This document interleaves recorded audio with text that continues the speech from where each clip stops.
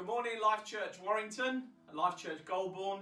It's great to be with you on this Easter Sunday, and the grave is empty, he is risen. And that's the wonderful truth that as a church community from across Warrington, we come together to celebrate this morning. And so, Life Church, we miss you all this morning, but we trust that wherever you are today, on this Easter Sunday, that you'll sense God's presence, God's peace and God's love upon your lives, and that the truth of the resurrection will be something that isn't just an historical fact, but it will be something that is part of our lives today as we continue to follow Jesus. As the women in Luke 24 went to the tomb that morning, expecting to find Jesus' body there, the Bible says that two angels met them. And the truth that they spoke to then is just as true today in our lives. They said these words to them: "Why do you look for the living among the dead? He is not here, he is risen." And this morning, the truth of the resurrection is something that's real to us, in as much as we believe that because Christ has risen, because he ascended back to heaven and he sent his Holy Spirit, that we in each of our living rooms and kitchens this morning can experience the presence of God as we worship together on this Easter Sunday. So Father, we give you thanks today for Jesus. We give you thanks, Jesus, that you came and that you died and that you rose again, that you defeated death and hell. And Lord, this morning as we come to worship you, we don't need to be fearful, we don't need to be afraid, because Emmanuel, God is with us now. And so Lord, as we worship you this morning, we pray that we will sense your presence and your power in our lives. And Father, we pray that you'll receive our worship. We are a grateful people and we love you, Lord. Amen. Let's worship Jesus together.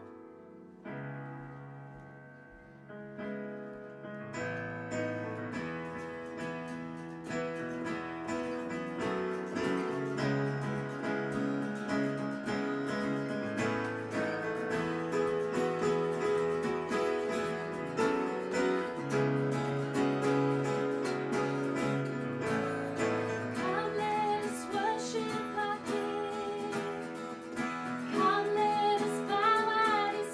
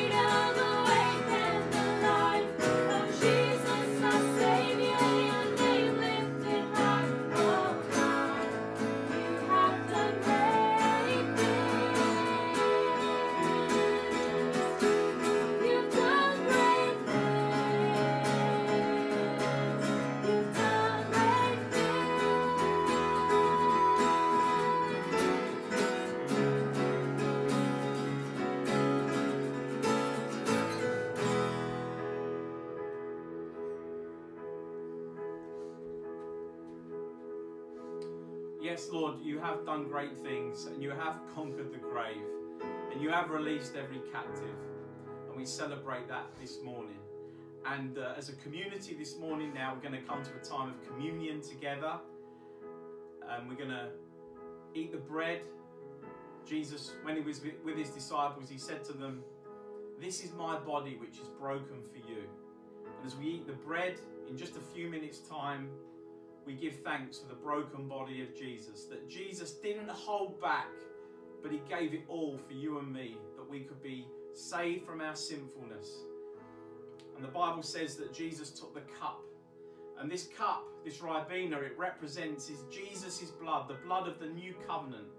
The Bible says that the blood of Jesus, God's Son, cleanses us from all of our sins. The Bible says that if we confess our sin, he is faithful and just to forgive us of our sin and purify us from all unrighteousness. That's all because of the blood of Jesus. So this morning we're going to listen to some prayers from around our churches this morning as we give thanks for the bread and the cup, Jesus' body and Jesus' blood. Just listen to these prayers now.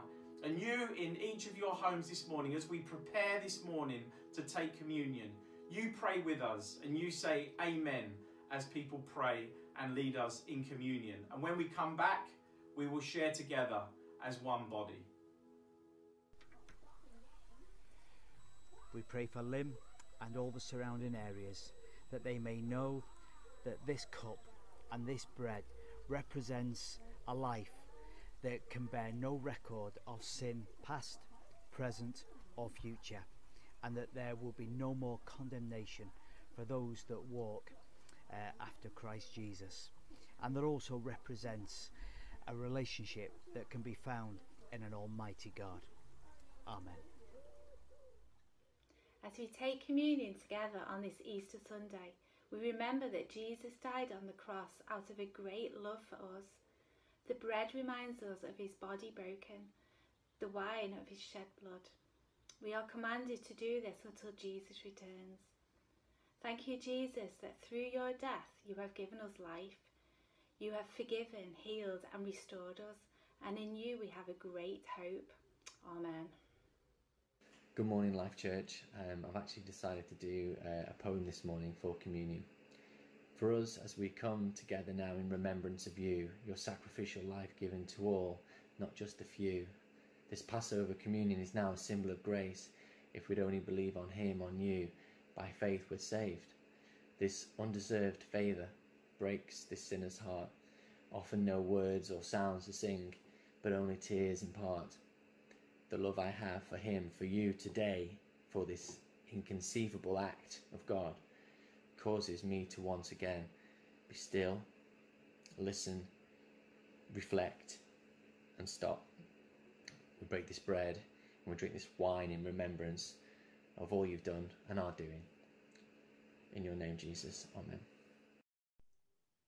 Lord Jesus, we bow our heads before you now in humility and ask that you examine our hearts once again this morning as we take communion. Lord, no one can imagine the pain and the suffering that you experience in order to help us to get closer to you and to have our future secured in heaven. Lord, thank you for that extravagant love and unmerited favour. Amen. Lord, what a pleasure it is to be able to come before your throne and thank you for your precious gift of grace, Lord. Your body was broken and your blood was spilt, that we may be forgiven of our sins, Lord. That we may be repaired, Lord. That you may come and dwell within us, Lord. Lord, may I never forget what you've done for me on this day, Lord. Your victory on the cross, Lord. We love you, Jesus, and we thank you for all you've done, Lord. In Jesus' name, amen. So let's share communion together in our homes as we give thanks for Jesus' broken body and Jesus' shed blood. Lois, his body broken for you. Thank you. You can eat it. Maybe his body broken for you. Thank you.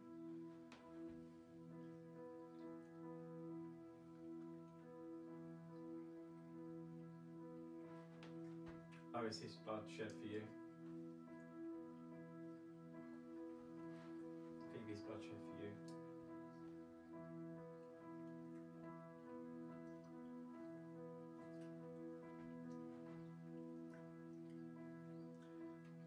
Let's continue to worship Jesus this morning on this Easter Sunday.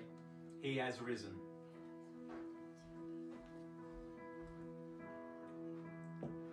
I fix my eyes upon the cross. I'm reaching out with all I've got. I'm letting go to start again. I need your love, that's why I'm here. Waiting outside my life it calls. But while I'm here I'll give my all.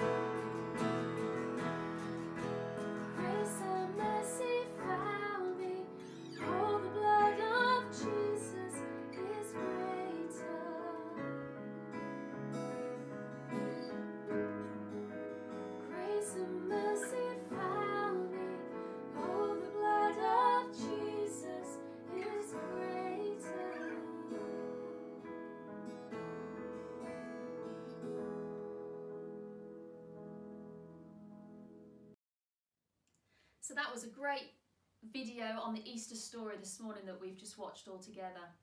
And we're going to do some notices now, just some things to help us over this coming week, different ways that we can connect with each other. But one of the first things we want to ask you is, where are you sat right now? Why don't you send us an Easter picture of yourself? Maybe you're with your family, maybe you're sat with your dog or your cat, but send us a picture, and you can send it to Lucas's text number or to office@lifewarrington.com. And next Sunday we would love to put all your pictures into a montage. I don't know about you, but the other week when we watched everyone's pictures in the service, it was really moving. I loved seeing so many of your faces. So please send us a picture and we'll put those up next Sunday. Yeah, we look forward to seeing your pictures. This Wednesday, Dave Akerman continues the Logos Bible School. This week we're on chapter 3 of the book of Philippians. And so the Zoom Bible School happens every Wednesday at 8 p.m. And you might not particularly love having a camera in your face, and we invite all of you. You don't necessarily have to have your camera on. Feel free to connect in and switch your camera off or mute yourself. We're just really keen that as many as possible connect around the Bible during this time of lockdown. So that's every Wednesday at 8 o'clock. And then there are a couple of other opportunities to connect during the week on a Tuesday morning at 9 o'clock and a Friday morning at 9 o'clock, again on Zoom, and we'll send you the details. We have half an hour of devotions and prayer. And again, please don't feel that you need to come and do anything. We just think it's really valuable for us to be able to sit together, read the Bible, and pray for one another during this season of church. We've also been connecting Saturday evenings with a quiz night. And we have some winners from the very first week who've already received their prize. So here's a picture of them right now. And here we have the Davises family and the McDavids family, and they enjoyed their prize, so I'm told. I think Caitlin might have eaten it all, but we hope she shared it. Yeah, so they were the victors of that. Look out for more quiz nights as we move through this time of lockdown. It's a great opportunity to connect with the wider church family. Just to remind you that on our online service this morning, there is opportunity for you to receive personal prayer. And just below the video of this morning's service, there's a button there where you can request prayer. So if you click that button, what it will do is it will take you into a chat room with a member of our church team, and they will then spend some time with you praying. And then finally this morning, we just want to remind you about an exciting online event that's happening this Saturday. Andy Hawthorne was due to come to the Parr Hall and speak on the subject, the power of hope in a messed up world. Well, obviously, because of where we are, we're not able to meet in a large gathering like the Parr Hall, but Andy Hawthorne's agreed to do the event online. So we will send you a link this week to the event. It's on Facebook Live. It's on Saturday evening at 7:30. And also, it's a great opportunity to invite people who don't know Jesus to hear Andy talk. Andy's a great communicator. He has a real heart for evangelism, and he will communicate really clearly the message of Jesus to people that tune in and listen. So that's this Saturday, 7:30. We'll send you a link. Thanks for listening. Great to have you with us this morning.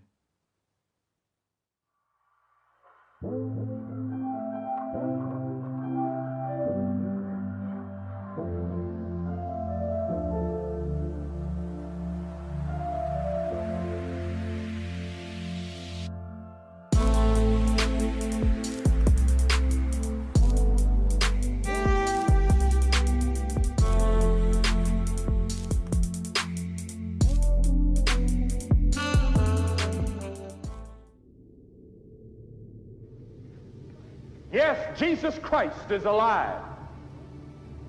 He rose from the dead, and that day, that Easter Sunday morning, that first Easter, when Mary and Mary Magdalene and Salome went to the grave expecting to anoint a dead body, they saw the angel sitting there.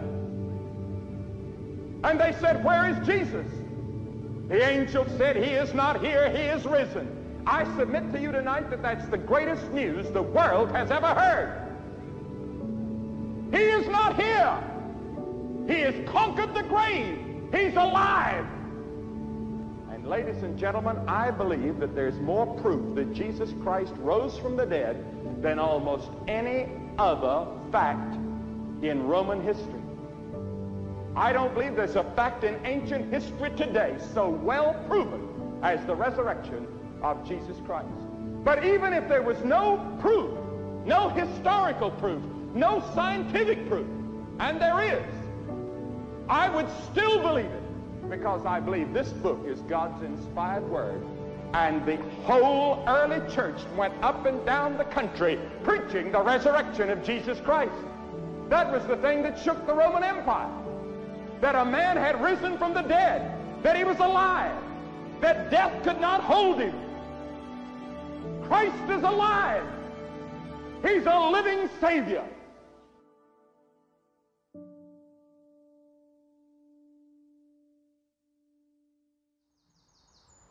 Good morning, Life Church family. It's a joy to share with you on this Easter Sunday morning from the Scriptures as we celebrate together that Christ is risen.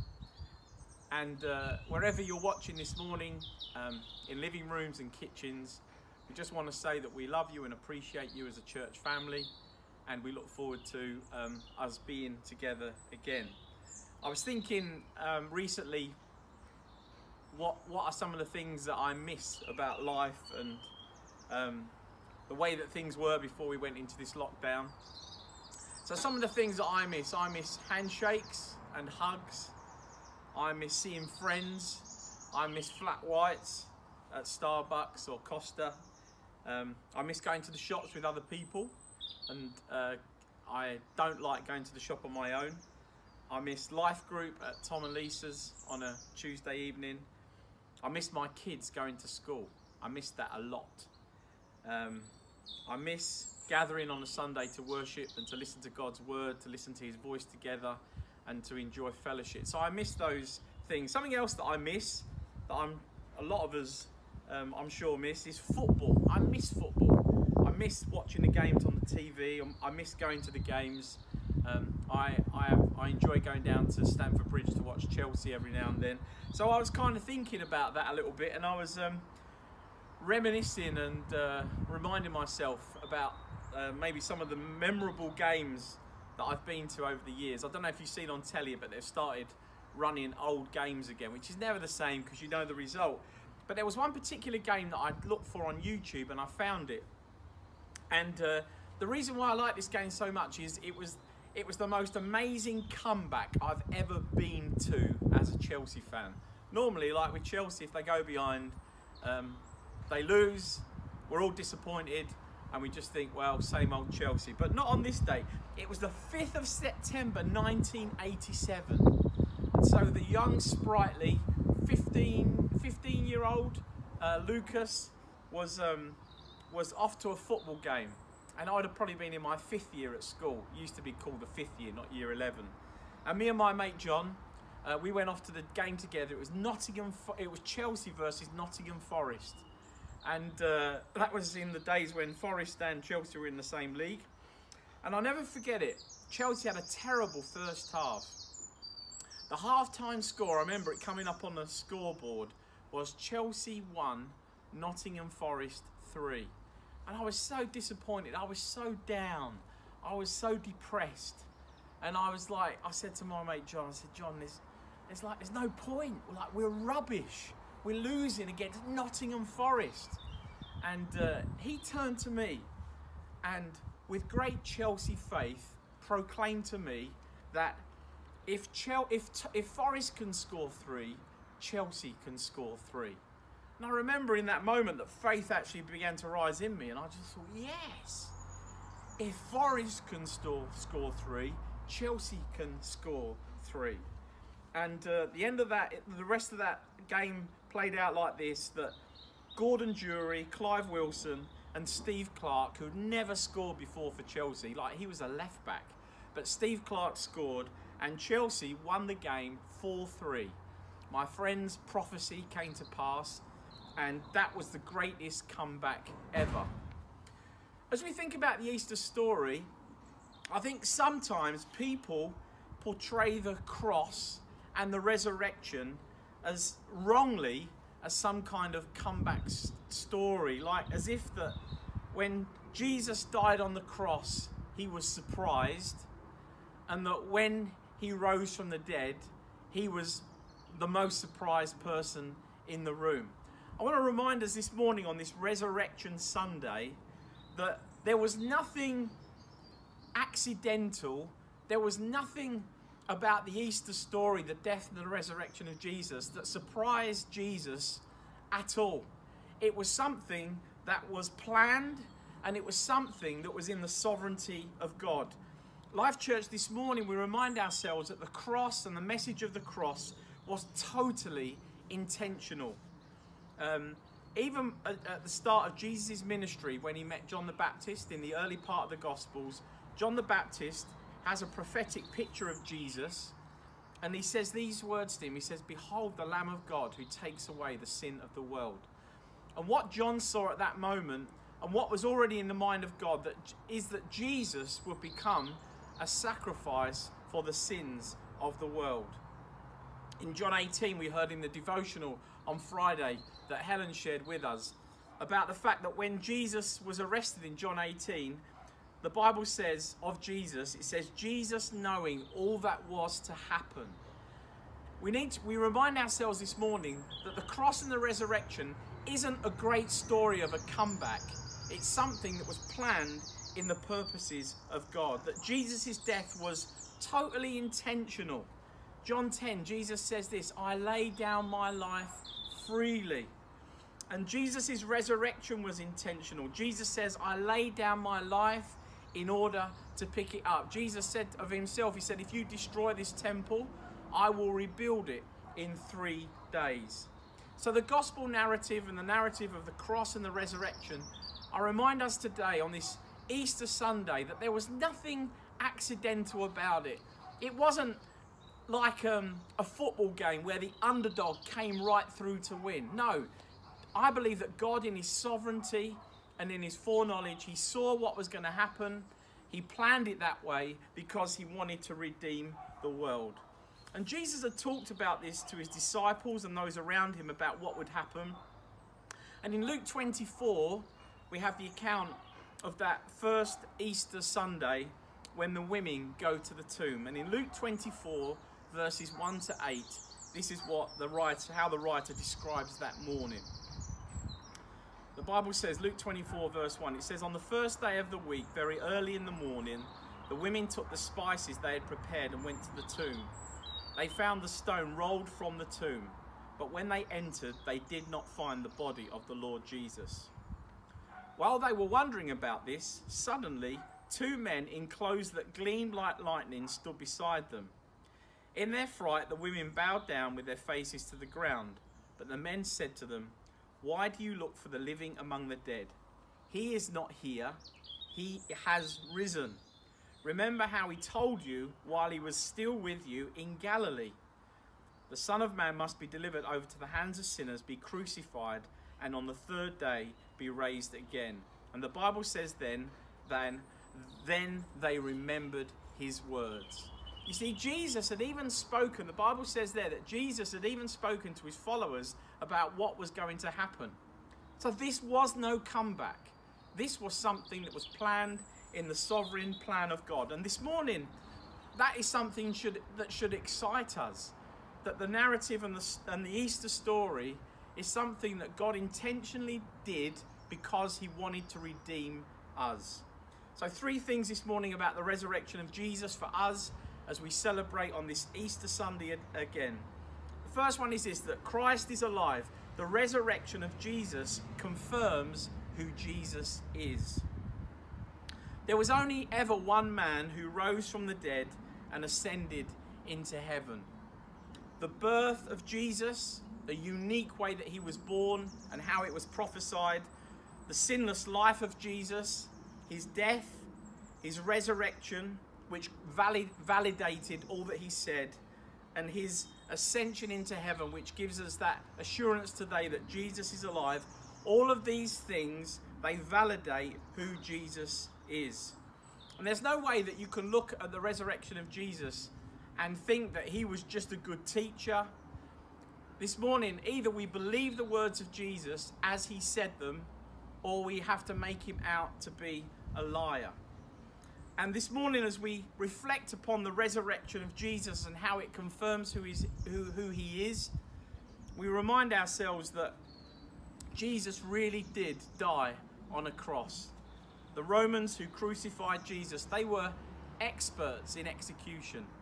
And they knew that in crucifying a criminal or someone that had been sentenced to death, it was their job to make sure they were dead. In the book of Corinthians, Paul talks about the fact that over 500 people saw and met the risen Christ. And for us, 2,000 years later, the fact that Christ rose from the dead and this message of the gospel is still preached and proclaimed throughout the earth shows that it is credible and it is true. So the resurrection of Jesus, it confirms who Jesus is.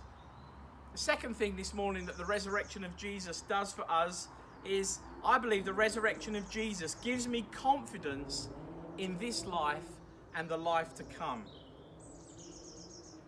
The Bible tells us in 1 Corinthians 15 that death and sin have been conquered because of Christ's death and resurrection.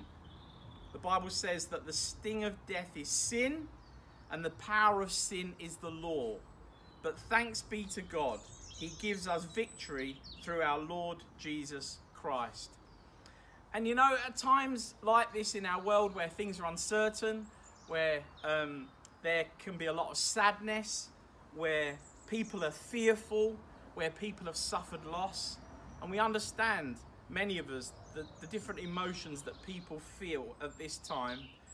Because of the resurrection today, for me, as a Christ follower today, I have a quiet, sound assurance that God is in control of my life. And I have a confidence in this life because I know that one who is greater than me has overcome my sin and my death. The resurrected Christ has been there. And as a Christ follower today on this Easter Sunday, I remind myself that his sovereign plan is being played out in my life. And I don't know what the future is, but I do know that Jesus rose again from the dead, that he lives today, and because he lives today, I know that he holds my future in his hand. And that's not to say that it's anything. My confidence is nothing to do with me as a person. And I also say that I don't understand what it is for other people to walk their journey as well. I don't profess to know anyone else's story. All I know is my story.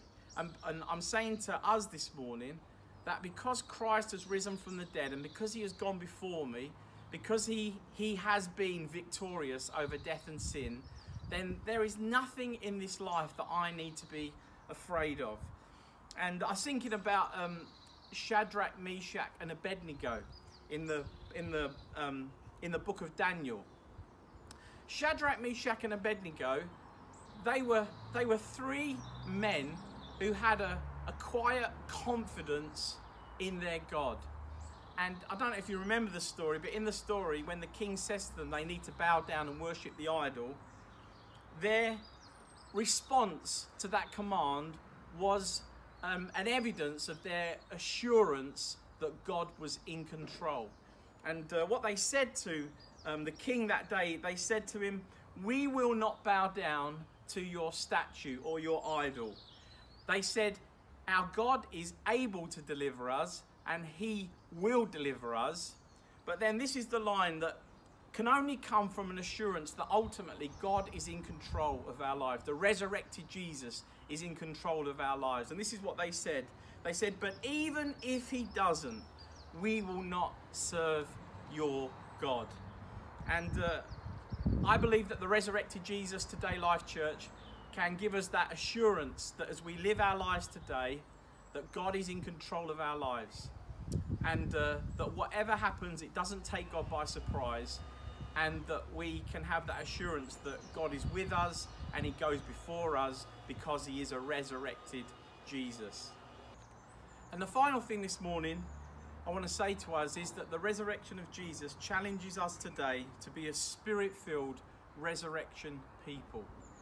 As we reflect upon the church in the book of Acts, what we do is we see a group of people that were transformed by a couple of events that had happened at that time. The first thing is that they had experienced the resurrected Jesus. The second thing was that they had been filled with the Holy Spirit. And in fact, they couldn't have one without the other, because one of the reasons why Jesus needed to be resurrected from the dead, because he'd already made a promise. His promise to his disciples was that it was better for him to go away, to ascend back to the Father, so that he could send the Holy Spirit to be with the church. And for us today, on this Resurrection Sunday, I want us also to understand the power there is in proclaiming a resurrected Jesus in the power of the Holy Spirit, just like the Acts church did. And they loved to talk about the resurrected Jesus because they recognized that that was the thing that made Jesus unique. Not the fact that he'd lived, although he lived a sinless life, that was unique. Not the fact that he died. There were many people that died on Roman crosses during the period of time that we're talking about here in the Bible. But there was only one man who died upon a cross and rose again. And that's the thing that made Jesus unique. Acts chapter 2, the early church preaches and teaches about a God who was alive. God raised him from the dead, the church say. Acts chapter 3, the Bible says that God raised him from the dead. Acts chapter 4, guess what their message is? God raised him from the dead. And Acts chapter 5, the Bible says that the God of our fathers raised Jesus from the dead. Listen, Life Church, the church back then, they couldn't stop talking about the fact that Jesus was alive. And for us this morning, I want us to affirm again that we will be a church that talks about the fact that Jesus is alive. Because there is something that's very powerful about the confession that Jesus is alive. So much so that when Paul writes to the church in Rome, he talks about this confession being the gateway in order for us to experience God's salvation in our lives. He says in Romans chapter 10 verse 9, he says, if you confess with your mouth Jesus is Lord and believe in your heart that God raised him from the dead, you shall be saved. When we believe in our hearts that God has raised Jesus from the dead, the Bible teaches us that that is a step towards our salvation. Because in acknowledging that Jesus rose again from the dead, we're acknowledging that we believe he is who he said he was. And so this morning, as we come to the end of our Easter Sunday service, let's celebrate this morning the great benefits of knowing and celebrating a resurrected Jesus. That the resurrection of Jesus, it validates who Jesus said he was, and the resurrection of Jesus, it gives us as Christ followers today an incredible confidence in our God and the faith that we hold, and that because we have a resurrected Jesus, we are called to be a resurrection people. Let's pray as we close our service this morning. Heavenly Father, we thank you that on this Easter Sunday morning that you have indeed risen from the dead. Thank you, Lord, that we don't go to a shrine or a grave to celebrate you today, but all we see this morning in the scriptures that we've read today is that there was an empty tomb, and the angels proclaimed, he is not here, he is risen. And Lord, I pray that the truth of your resurrection will be something that we experience in our lives day by day as we seek to follow you. I pray that we will be known as a resurrection people, a people that make that proclamation that Jesus is alive, that you're making a difference in our lives, and that you will enable us by your Spirit to share this good news with others. Lord, I pray for those this morning who are watching, don't know you. Lord, I pray that they will make that confession in their heart, that they will indeed themselves believe that you raised Jesus from the dead. And for us who know you, Lord, I pray that the fact that Jesus is alive will be something that brings us great joy and confidence as we seek to live our lives as Christ followers during this season. In Jesus' name, amen. Thanks so much for being with us this morning. We trust you have a great rest of Easter weekend. And now may the Lord bless you and keep you. May the Lord make his face to shine upon you and be gracious to you. May the Lord turn his face towards you and give you his peace as you follow him. Happy Easter, Life Church.